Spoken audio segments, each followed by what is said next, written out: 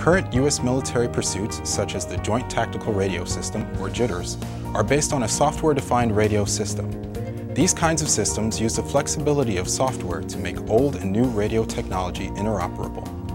Coexistence of different radio technologies will definitely be a force enabler, but it still falls short, particularly for military operations in which failure to coexist can cause interference fratricide between allied radios.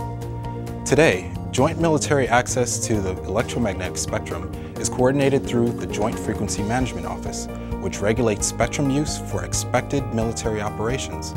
However, we know that missions change according to the situation at hand, and likewise spectrum demands change. Spectrum access then becomes the limiting factor for rapid Allied troop maneuvering, and commanders must spend their time renegotiating for their slice of the electromagnetic pie.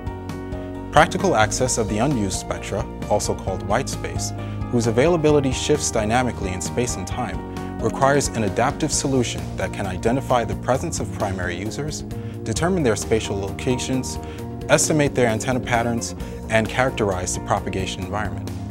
Using flexible, commercially available software-defined radios, we defined a collaborative network that implemented detection and localization algorithms to map the RF environment based on received signal strength of active emitters.